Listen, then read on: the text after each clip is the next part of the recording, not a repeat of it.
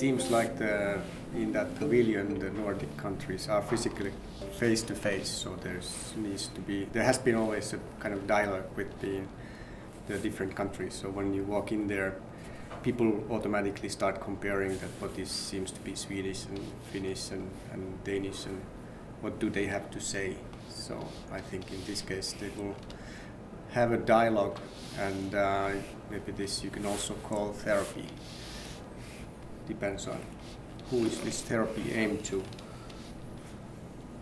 And maybe there's an idea to show us as people as plain as possible, Nordic people, how we are, how we feel.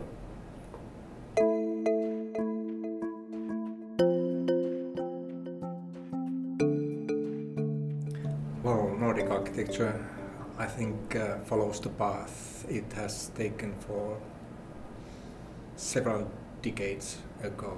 So, in a way, it's simple and tries to fulfill the functioning of the brief and the context in a human way. But I think it's in a previous years developing in the diversity of expression a lot. And it's more and more part of the global architecture. I think those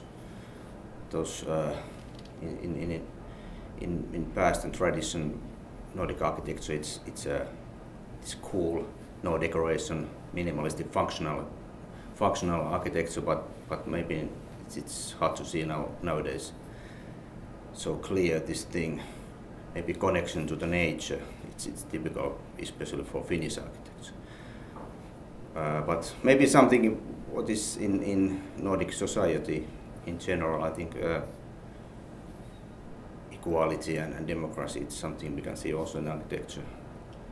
This openness and transparency, things like that. Maybe not so easy to show what it exactly is, but maybe some items. And Nordic countries are a cluster of small countries in size and small cultures, and we are not superpowers. So we have different types of projects inside our country. So this is also reflected. Looks like the most trendy and fashionable architecture has been in the recent years in Spain and Holland, and then we have been a bit maybe as this kind of group in the sidelines. Maybe this is still maybe it's a good location to be a bit in the sidelines and not try to mix with that kind of the middle, to try to let's say make architecture in the middle of that kind of trend. So we are physically, I think, on the side of Europe, so also maybe mentally.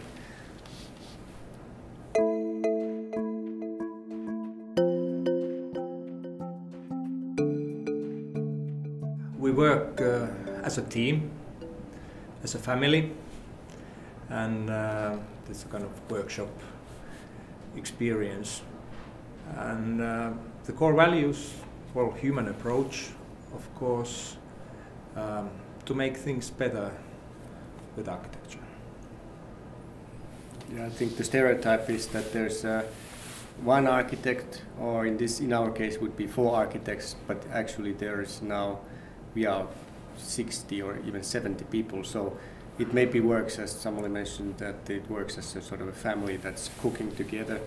But we don't really have recipes, and we have to invent the recipes, and we don't know how the food is going to be like. So that's an interesting thing, that we need to invent the recipes together, and that's why we look closely at what is actually the dilemma of the site, for instance, or the clients.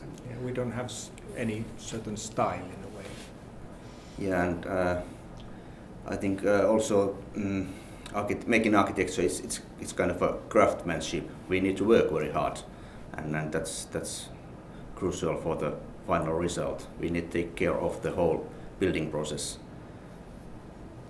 The making ideas and the idea phase, it's it's fascinating and nice, but what counts is it's the final result, built result, and we need to work very hard to reach it.